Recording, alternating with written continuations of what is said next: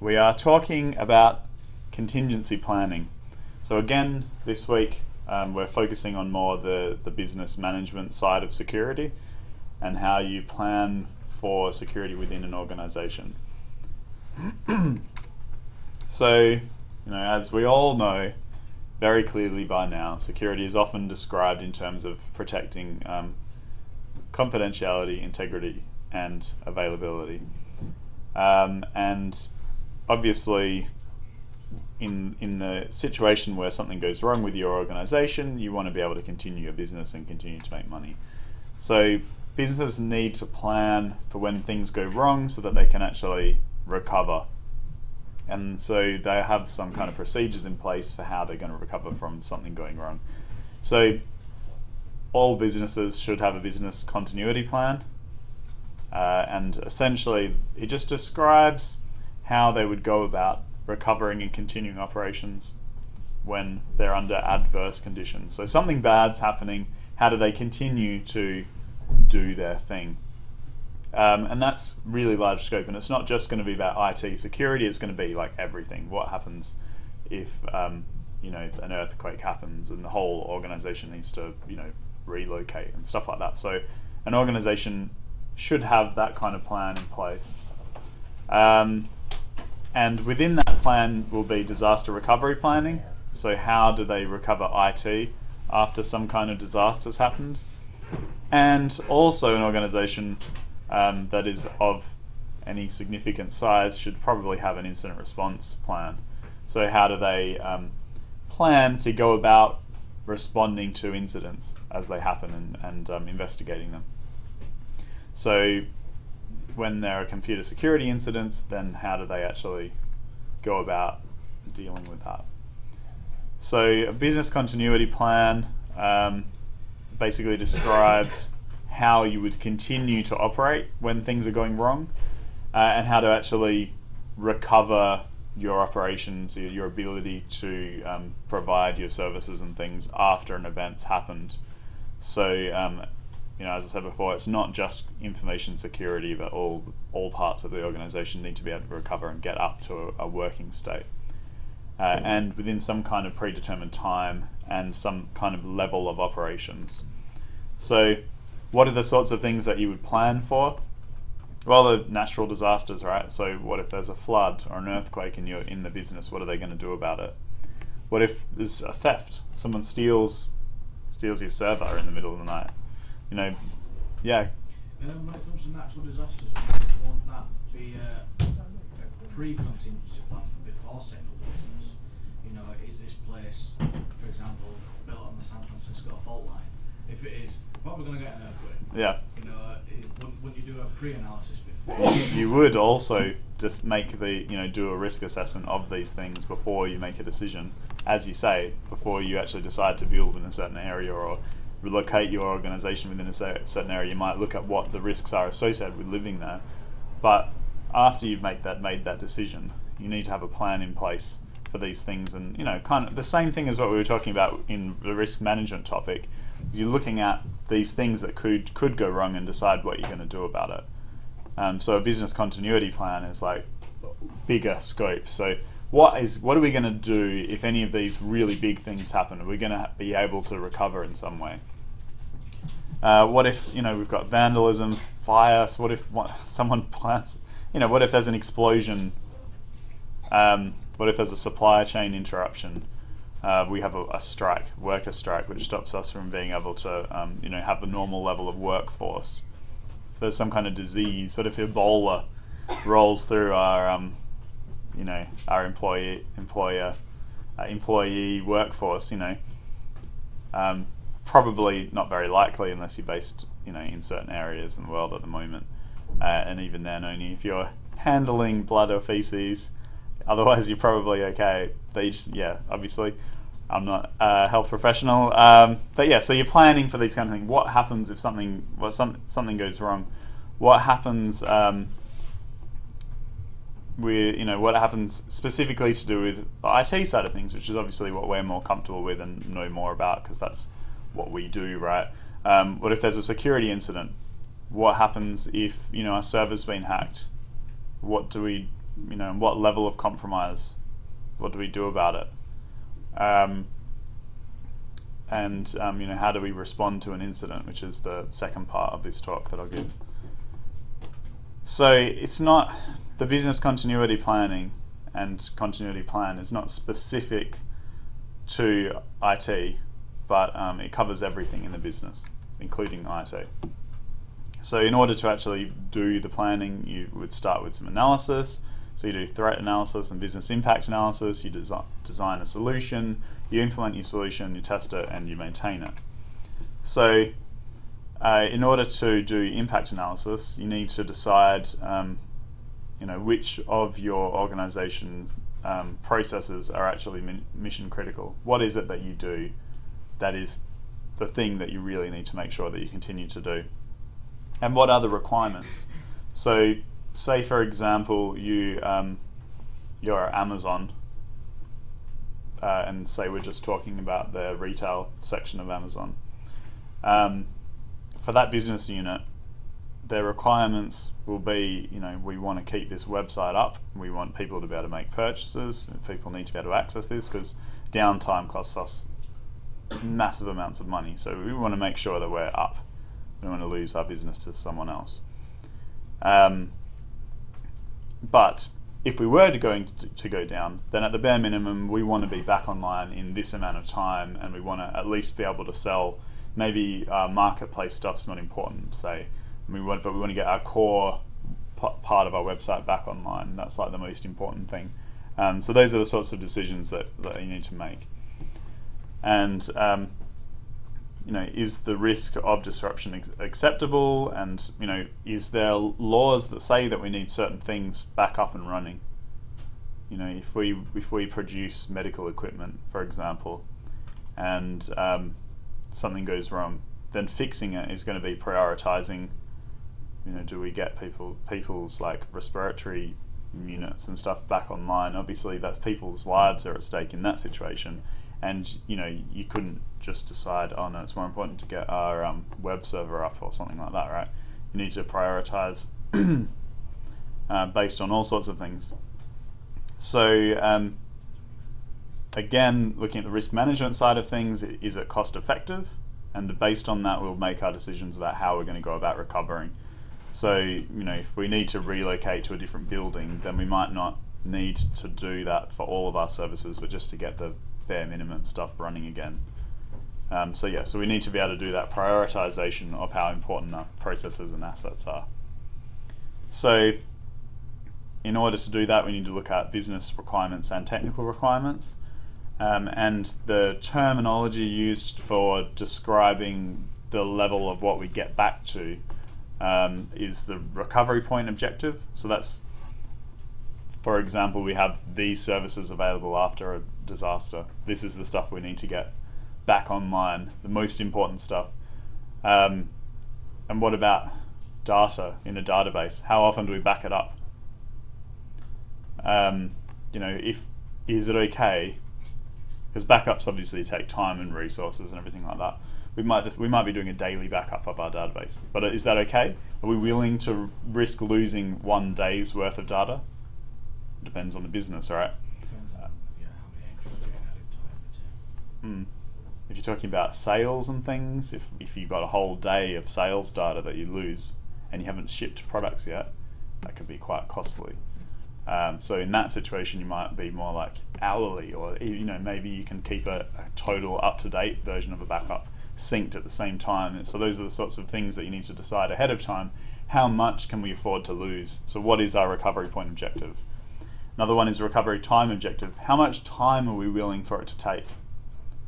And these are things that you could specify in, as a requirements document if you sign off on someone else providing services for you, backup services or something. You say, you are going to provide these services, but the recovery point objective is we want to have, this much available to us, and it needs to be available like within a certain amount of time. If we've got a website that's going to be making us lots of money, how long is it okay for us to take to spin it back up? And you'll never really know how well your plans work unless you test them, obviously. So if you've got these plans that you're going to be able to get all your servers back up and running within an hour, and you've never ever turned your server off before, good luck with that. Like, you know, how are you going to know that you can actually do it within that time unless you actually test your procedures at some point, test your backups, you know, actually go in there and find out whether it's going to succeed or whether it's going to be a horrible failure, because you don't want to find out that when it's an emergency. So threat analysis, you know, again, is just documenting all the different threats, including the unlikely ones. So similar to what you guys were doing in the risk management task last week. And identify threats, so the things that would actually pose a critical impact. And then designing your solutions, again, is looking at what the problems are, come up with solutions that are actually going to allow you to recover. And, you know, but we're specifically talking about recovering, and we're not talking about every kind of risk management and assessment that goes on, but how do we get our business back up and running? How do we continue to operate?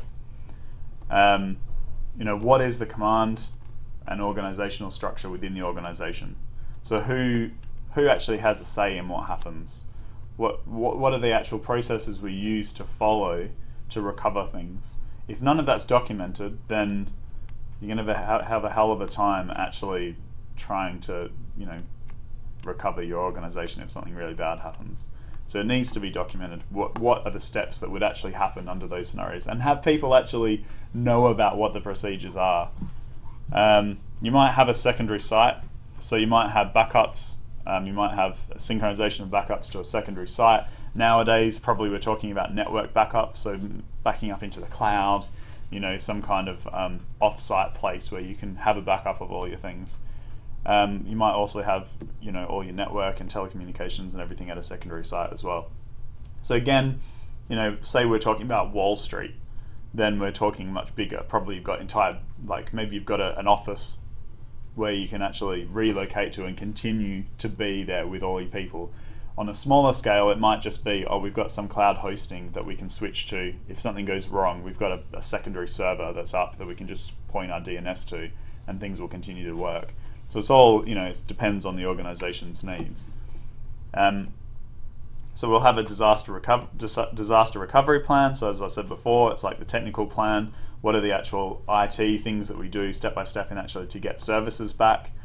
We've got incident response plans. So that's how we're actually going to respond to individual threats. So we've got some kind of computer security breach. What do we do about it? And that could include stuff that's outside of business continuity plan, because that, you know, that might not just be things that are stopping our organization, but just in general, a business will have an incident response capability. So how do we actually respond to things that are happening?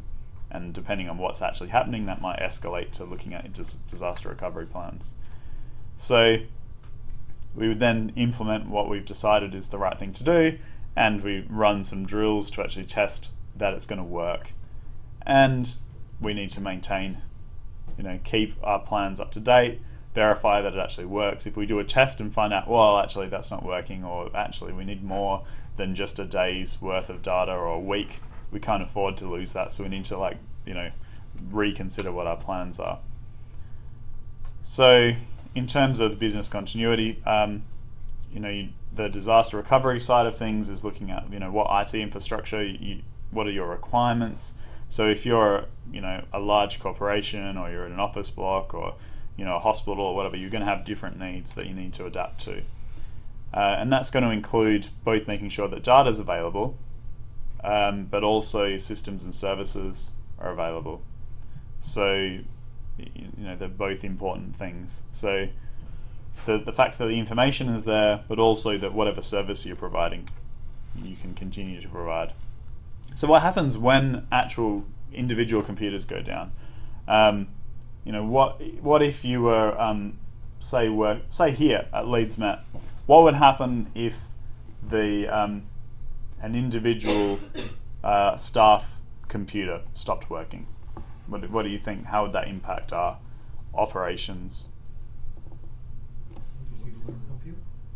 Use a different computer? Yeah, because when you log in, you connect to the server. As long as the staff member has backup of their actual Of the stuff, yeah. Yeah. But it connects, I've got staff have their own kind of sub-server though, for their own stuff, because they're allowed to access stuff that students aren't allowed. Yeah. It's similar to like how They're network drives here, and things like that we if have they our own- use them. We have our own service for the labs as well. Yeah. People. Yeah. Students don't. What happens if the entire network goes down? Which actually happened. It was about half a day, a couple of weeks ago.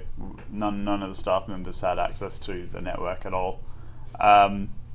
So like in that situation, how do you think that impacts our ability to work and provide you guys with what you know Just says? back to old-fashioned teaching. Old-fashioned teaching. Oh, yeah. Well, we still had access to our own computers. We just didn't have access to the network. So would you also have your own sort of account set up on the student network with different privileges? Um, Just in case. Yeah, I guess we could have gone to one. I mean, we could go to the labs and log in there and access the network, but the network wasn't working in this building. So, I mean, obviously you can't check emails, right? So that means that stops us from being able to do what's, quite probably you'll all agree, an important part of our, what we provide is actually replying to your emails about things. So, what happens when you stop being able to access the internet, for example? Now a lot of stuff's moving into the cloud and we're outsourcing all sorts of services onto the internet. And in some cases that can be like everything you end up doing is all on some kind of server on the internet. So at my previous workplace before I was here, I was working as a software engineer, and there was a day where the network went down completely for the day. So that day I couldn't commit any code that I'd written, and it's pretty hard to do active development if you can't make any commits of your code. So because we weren't using Git, so it's Subversion, so it's centralized software repository. So we couldn't commit any code, so it basically stopped me from being able to do proper development work.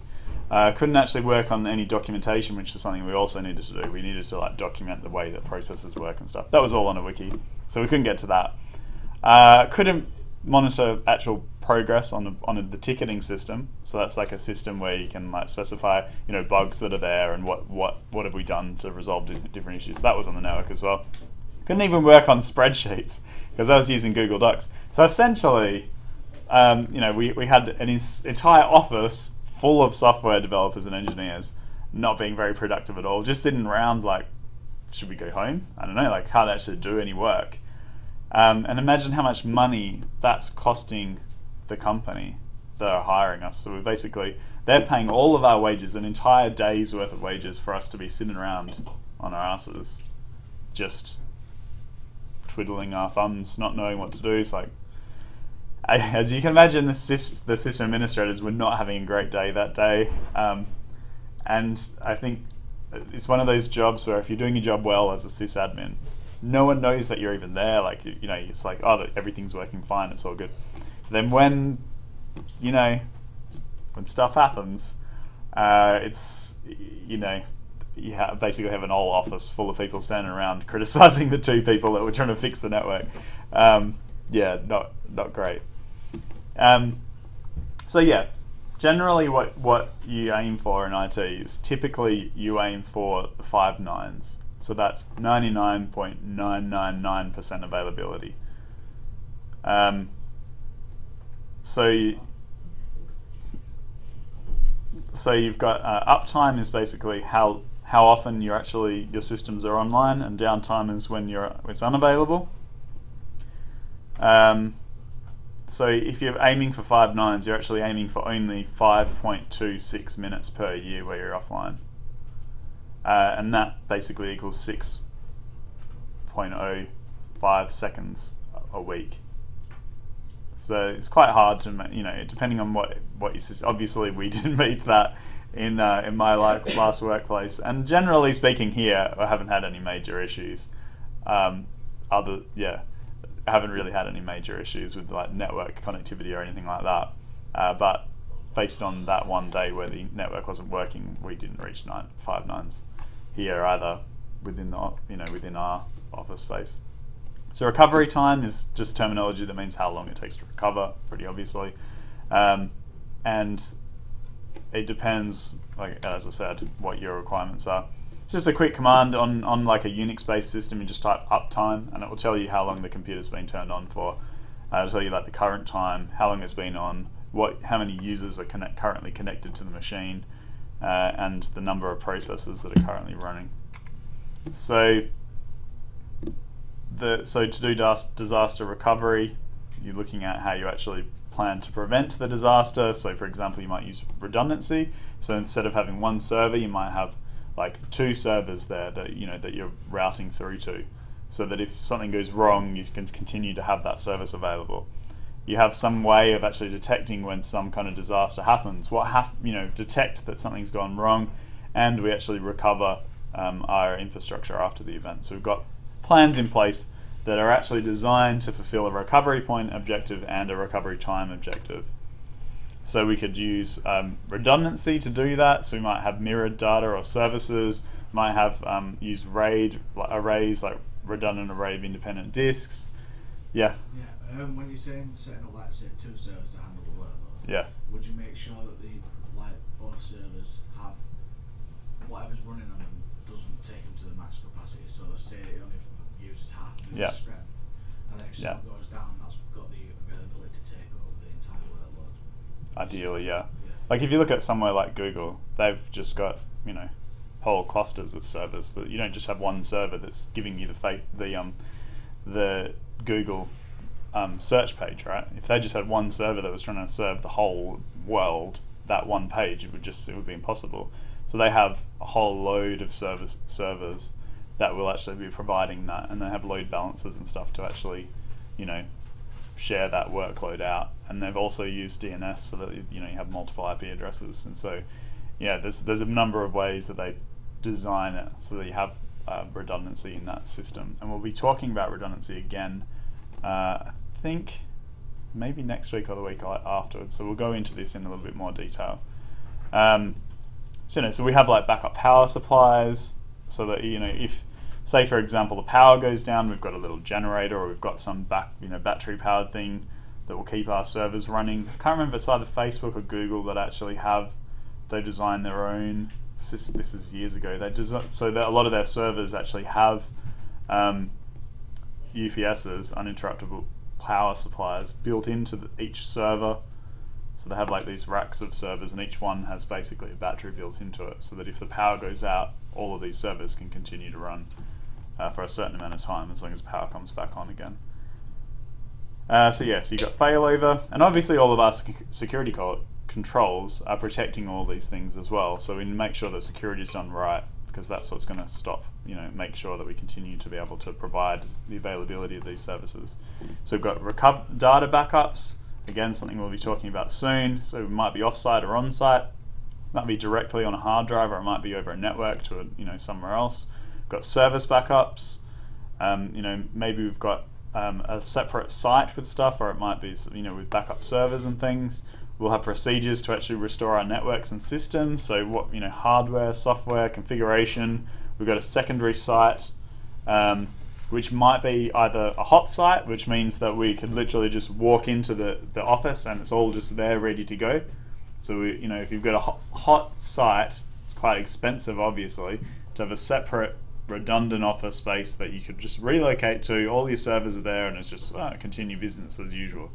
It's quite unusual to have that level of redundancy available. You might have a warm site, so somewhere where you could go, say for example some shared, some other organization where you've got a couple of servers in the back office somewhere, and they've got some spare computers that some of your staff could go into and use that space if they really need to in an emergency. Or a cold site, which is essentially, it's somewhere you could go, but it's like quite a lot of work to actually get things working again. So the related topics, very closely related to what I've just been talking about, is backup and recovery, and incident response, which is what I'm going to talk about in a minute. So that's the end of that topic. Does anyone have any questions?